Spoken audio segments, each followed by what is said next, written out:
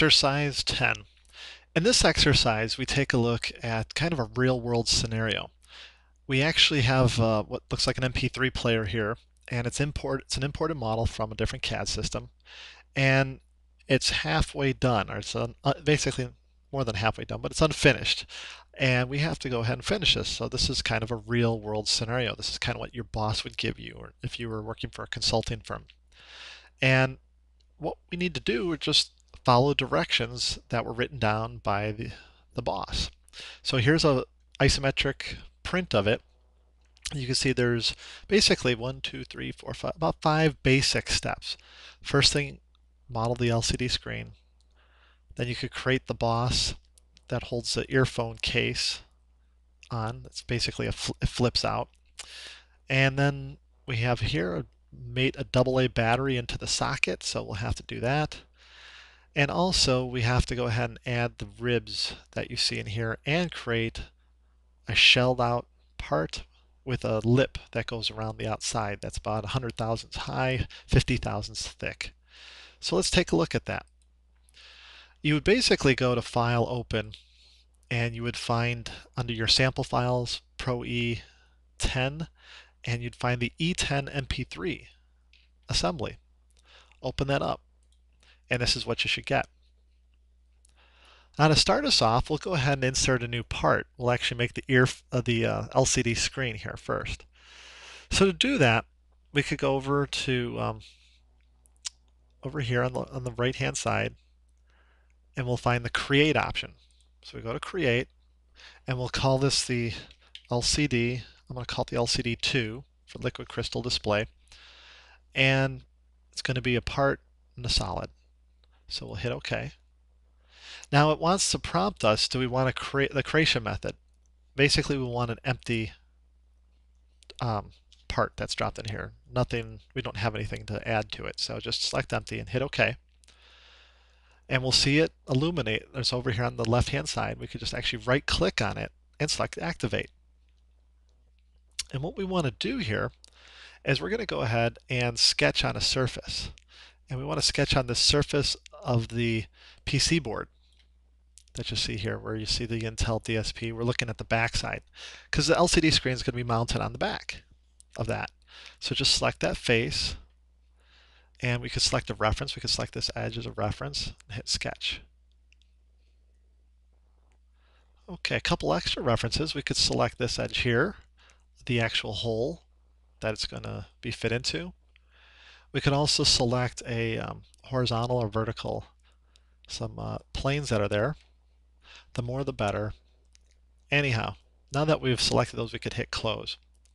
And we want to go ahead and add a circle to this. So we could go over here to the concentric, select this edge, and draw out a circle. Now let's make it a little bit less than the actual diameter, so you don't want it to necessarily snap, or else that would be line to line. We need to give ourselves a little bit of clearance.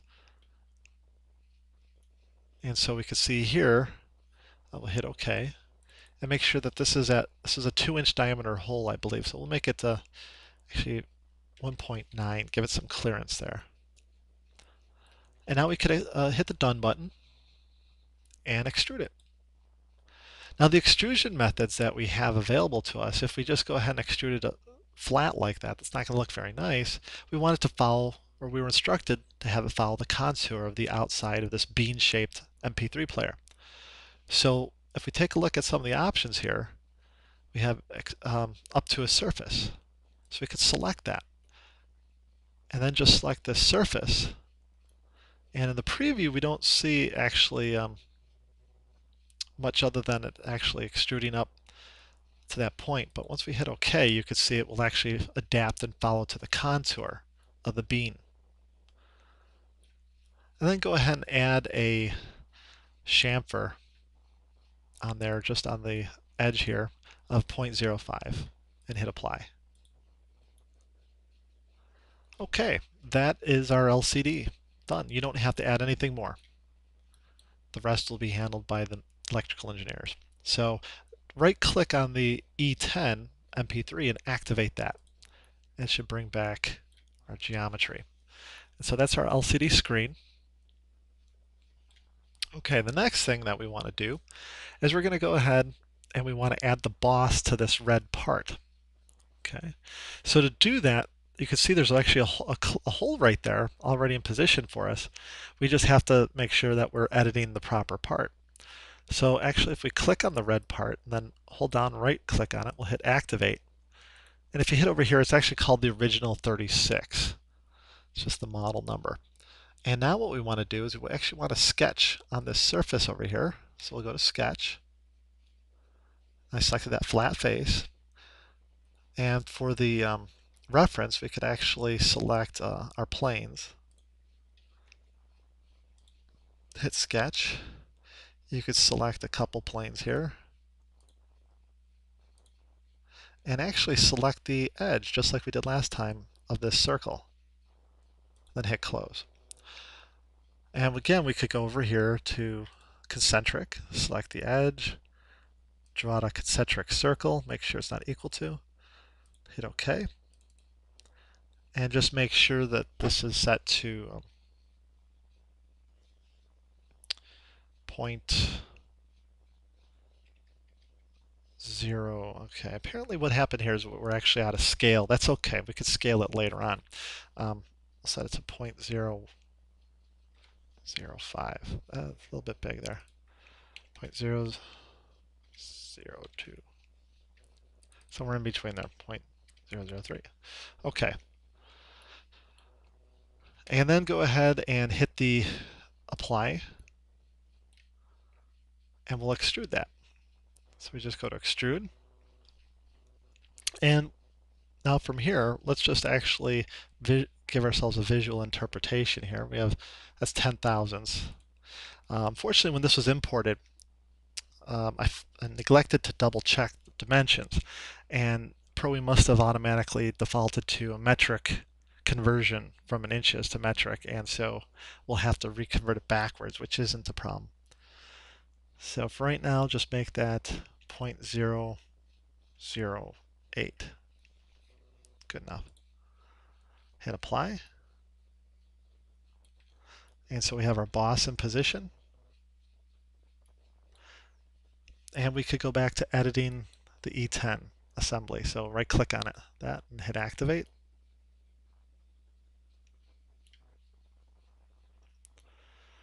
All right, the next thing we're going to do is we're going to go ahead and we have to start working on the backside part here. Or what? Actually, while we're here, we could probably go to setup. So under edit, go to setup and change the units. And looks like maybe we have to do it in reverse. So it's already set to inch pound second. Let's close up right now. We'll figure that out later. Maybe it's the opposite. Anyhow, let's go ahead and edit the backside part now. So I'll click on this part, then right click on it and open it. Okay. And from here, let me scale down my screen.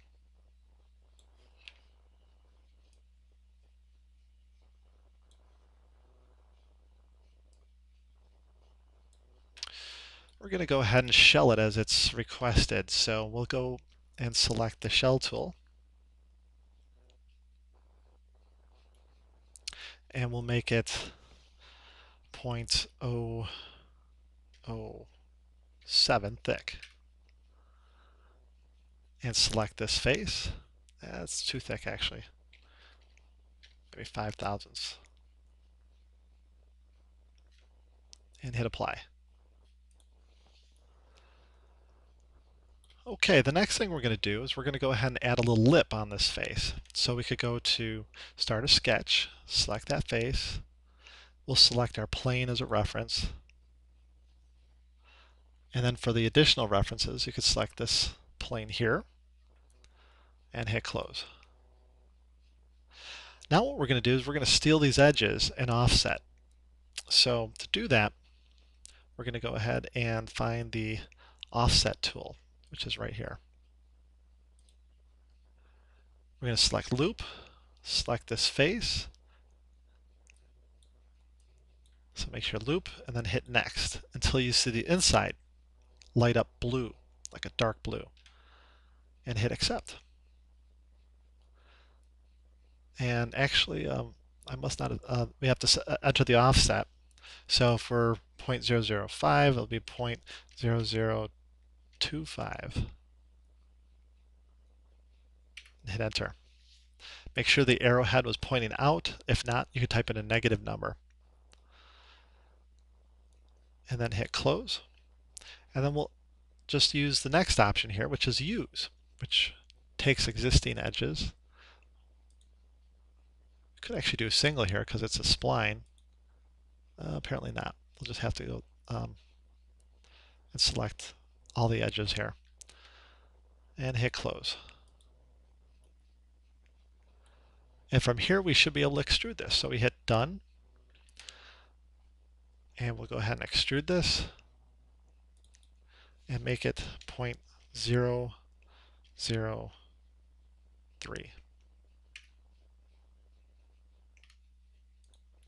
And there's our lip. Now when we go back to the assembly, we just go to Window, E10, MP3. And now we could actually see the assembly there.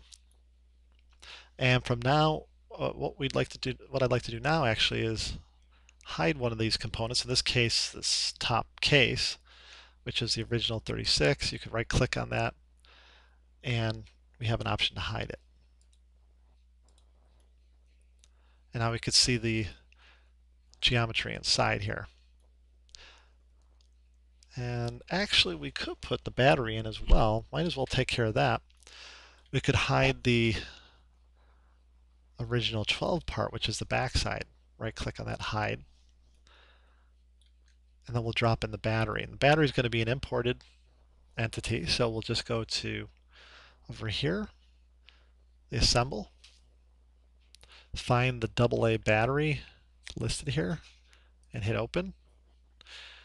And you can see it's not perfect. It's actually has some surface issues, but we could still use it as a representation here. The topology is good enough in a wireframe mode. So we'll actually go and select the cylindrical face here and align it to the cylindrical face. Let me zoom out here, right here. And then select this end face and align it to this face. And make sure you set it to coincident. And there's our battery. If you go to wireframe, you could probably might make a better representation for us. Or maybe not. There we go.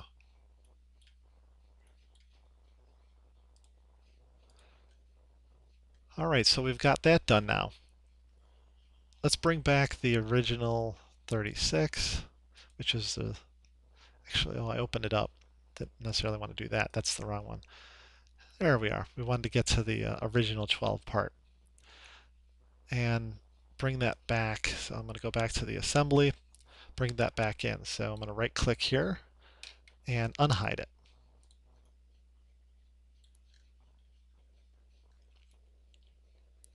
Alright, next thing we want to do is we want to make sure that we create some ribs that are called out by our boss here. These ribs that you see right in that area. And they're just to retain the battery in place when the bezel is attached. So to do that, we need to edit that part. So we have to go ahead and select that. That's the original 12. Right click and activate it. Go to the sketch tool and select this bottom surface here. And for reference, you could select any one of the datums that are available and go next. Now, it's going to allow us to select more references. The more the merrier here. Let's go ahead and select a lot of these for this outer edge where the Duracell text is. That's going to assist us when we're actually trying to draw the geometry in that we need. So now I could go over here and go to the rectangle tool, glide up to this corner, and draw out a rectangle here, and one here, and just make sure that we have this set to 0.003. Actually, we'll go 0.002. And we have two rectangles now. The next thing we want to do is we want to extrude those up to where they touch the opposite side of the tray that's holding the battery in place on the circuit board. So from here we could go ahead and we'll hit apply and we go to extrude. Don't go to the extrude tool and we'll select over here, there's an option that's up to vertex or selected entity. So we could select that. If you look here, and we'll select this little corner here, and we'll know to go up to that and stop and apply. Okay, so we have bosses, but now we have to cut out for the battery. So for that, we could go to Sketch, start a sketch on this surface, and might want to go to Wireframe for this. We can see the battery right there. And all we have to do is take the concentric circle, drag it out, we'll make it the same size, click, middle click, and if we go back to shaded mode, you can see we just drew a circle there. And we could hit done and extrude that. We'll flip it so it extrudes over the battery and just have it go up to,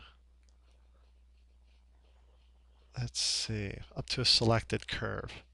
So this back edge here. So we don't want it to go through the whole part.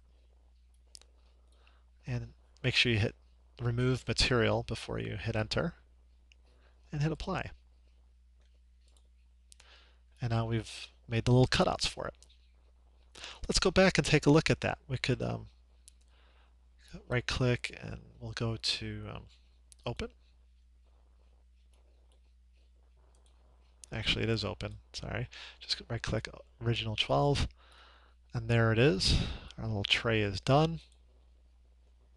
Go back to window and find the assembly. Bring back the original 36, which is select on hide. And we are done.